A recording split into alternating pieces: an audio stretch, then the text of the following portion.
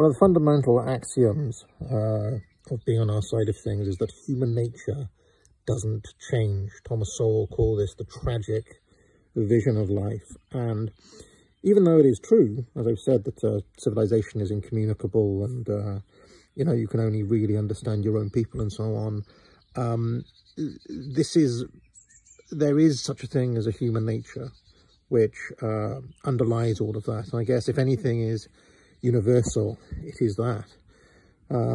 I gave quite a long definition of what human nature is in my book, The Defenders of Liberty, where I spent many pages outlining exactly what that was. So if you haven't read that, I encourage you to go and have a look.